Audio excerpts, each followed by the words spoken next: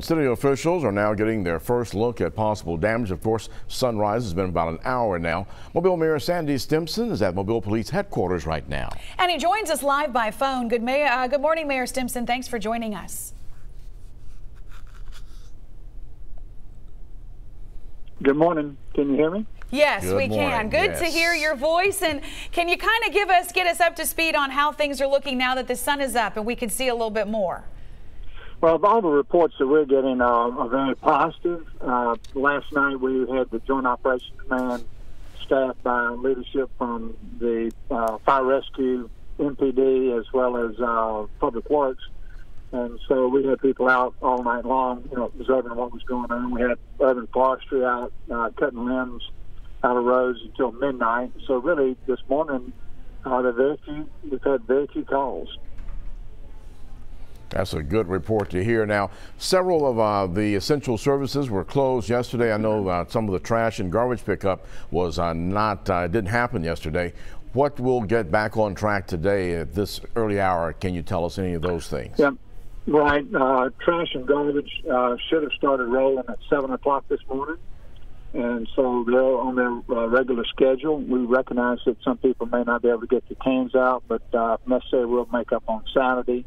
But we have regular pickup today.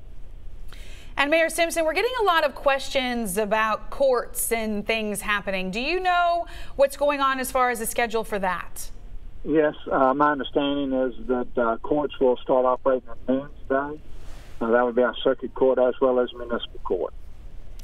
Mayor Stimpson, some of the areas that normally seem prone to flooding around the city of Mobile, have you had a chance to assess many of those yet?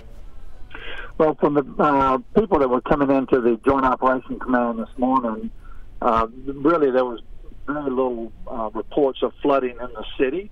Of course, I think with the amount of rain that we have coming and with the debris that we have in the streets, there probably will be. But at this point, we've been very fortunate. And as we continue to look ahead today, is there anything you're anticipating that citizens need to be aware of as they get up and get out this morning? No, we have the Alabama Power Company representative at the Joint Operations Command with us.